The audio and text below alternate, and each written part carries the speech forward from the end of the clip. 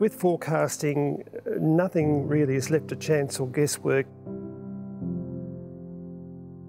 I've been a forecaster for, well, nearly 56 years. There's a huge amount of respect because my peers realise that I've learned quite a lot of forecasting from my experience. I can look at that cloud and decide which way it's moving, if there's any significant rain coming from it. If it's advertised that a certain player is going to play on a certain day and inclement weather should result, then that match may be postponed, and that can have a flow on all around the world.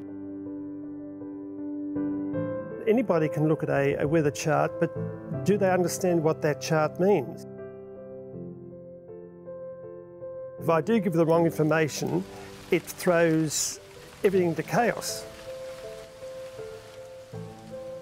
They wouldn't know whether to close the route because they think the storm is going to come, or if there's some rain going at the moment, they won't know whether it's going to clear, when to open the route. My experience and my knowledge does help the Australian Open keep on course, yes. Nobody knows who I am except, of course, the media people or the director or the referee. They all know me and all my co-workers. I just can walk at ease right through the corridor and outside around the concourse.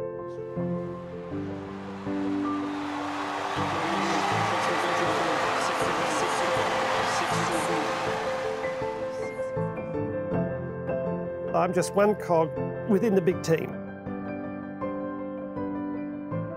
I make decisions on storm clouds when they can be as far away as 150 kilometres.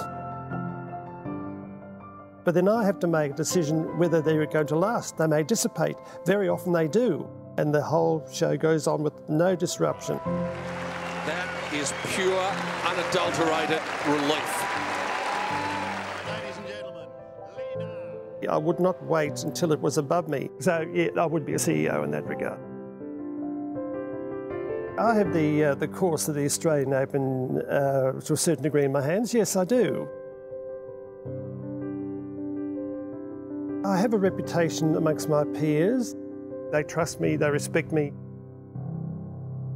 When I offer my advice, the referee and the director will act.